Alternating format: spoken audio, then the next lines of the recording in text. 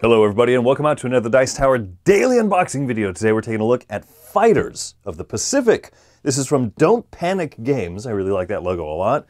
Also Capsicum Games. I like that logo a lot. Game by Frank Garibaldi, illustrated by Alexander Bonvalot and Antoine Schindler. I really like the look of this. I like the theme of this. I played a lot of the Super Nintendo Carrier Aces back in the day. This is a game in which you can relive the fury of air battles in the Pacific during World War II. So, yeah, what do we got here? We got Zeros versus Wildcats and Dauntless and Devastators. Okay. So, let's see. Direct the airplane of multiple fighter and bomber squadrons to lead attacks on the enemy's carriers and island bases. No dice, no rulers, just hexes, baby. Move each airplane individually on the grid. Some have torpedoes and bombs to destroy the ships. I see that. Each airplane has its own attributes in terms of speed, armor, and special abilities. Each piece is illustrated as close as possible to its historic model to maximize your immersion. I do like this. So 2 players, 14 plus, 120 minutes. That's the only downside of this to me so far, is that sounds long. Maybe they've shorter scenarios. Rules for 1 to 4 players. Intriguing. Let's take a look here. Here's the solitaire mode. Oh, that's pretty short, actually. All right, Fight of the Pacific multiplayer mode. Oh, maybe this isn't all of the solo rules. Fighters of Europe. Oh, that's cool. Kickstarter 2020. Did this kickstart already? I don't know. Okay, anyway, oh man, I don't know. World War II aviation has always intrigued me. So you got a scenario book, and you have the rule book here. The rule book is pretty small, actually. That's quite small. Hopefully the rules are actually fairly simple. This is all just setup. Nice, full illustration on the setup. Fantastic. Cannot overemphasize how important this is. You have picture here illustrating all of the different types of markers and stuff in the game. Beautiful. Turn description. You have the initiative phase. Players determine who has the initiative for the turn. The activation phase. Players activate all their airplanes and anti-airplane batteries, AA. The end of the turn phase. Compulsory movements are carried out. Reinforcements placed. And the victory conditions are checked. Sounds very simple. I mean, hopefully it really is. Okay, so based on a few different factors, here you have handicaps points towards your initiative. Then you do the activation. The player with the initiative begins activations, but can let his opponent play first. Generally speaking, the player with the initiative can always skip his turn. He can therefore let his opponent activate all his AGs. That's a term. Airplane groups. Got it. AGs, and then activate all of his own. However, he can only activate 1 AG at a time and must let his opponent play between 2 of his activations. Okay, so it's a back and forth, but whoever has the initiative can say, nah, you go for it. So, based on movement points, you have your different maneuvers that you can do. Shooting is kind of done within ranges here, it looks like. Dodging. When an airplane has not yet been activated, is shot at, it must dodge and attempt to escape the field of fire of the airplane firing at it. Dodge is compulsory, movement of 1 hex, slide or turn, possibly accompanied by a dive if the players wish.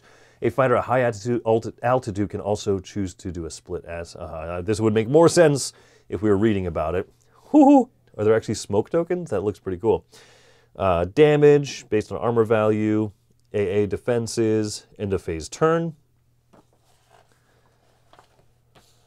All right. So basically, try not to get shot is what it sounds like. And here's the scenario book. All right. Whoa. Wow, that opening scenario is just have at each other. Good golly. Woo. All right. Scenario instructions. This is how it all works. Narrative descriptions. All right. So this kind of explains what the two sides are trying to do. Hey, this is the US side. This is the Japanese side. You have your different squadrons out there. But let's take a look at some of the other scenarios here. Starting at the diagonal, and then maybe some other rules I'm, of course, just blowing through. You start with some damaged planes out here on the map. Interesting. This one is called Vengeance. Scenario 4, Attack on the Akagi. This is where you start getting the actual carriers out there, and then you have different rules for your winning conditions, I'm guessing, for each scenario, trying to take down the ships, trying to hold them off for a certain number of rounds, maybe. Okay, island tokens that you can put out.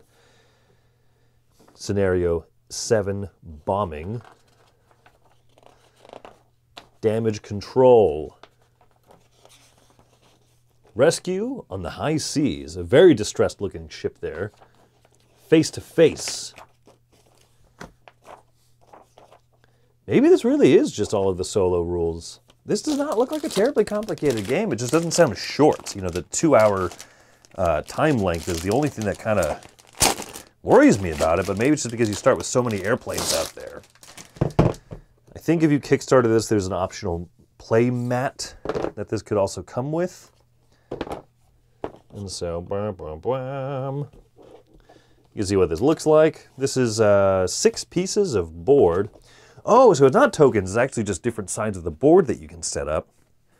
That's cool, and was it 6 of these? Yeah, it looks like 6. 7? Cool, I like that. Now let's take a look at the actual pieces here. So you have the Zero, the Val, and the Kate here on the Japanese side. Wah, wah, wah. Pop this open. The Wildcat, the Dauntless, and the Devastator. And then you have a couple different of these. I'm not sure. I'm not looking close enough to see if they have like really that big of differences in between them, or maybe there's extras. Or oh, there's a, you could play 4-player team mode. I'm guessing team versus team.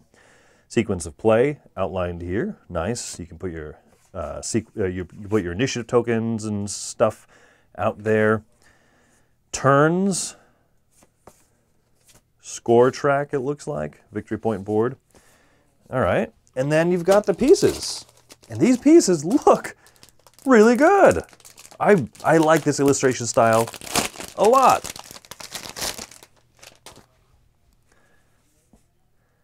Let's see, the question is, can you tell the difference between your planes that easily if you're a lay person like me? Like, I like aviation. I love this theme and everything like that. But just looking at this, I'm not, I mean, those are different planes, right? One is the, I think this is the Wildcat, probably. I would probably want a little more visual distinction just for the usability side of things, but I'm intrigued by the game. Oh, yeah, the AA explosions up there. Tokens look good. I really like these, I really like the damaged tokens that you can put out onto your planes, the ships and stuff. This looks really cool. So there you go. That is just a nice quick look here at Fighters of the Pacific. Thanks for coming by another Dice Tower daily unboxing video. I hope that you all have yourselves a fantastic day.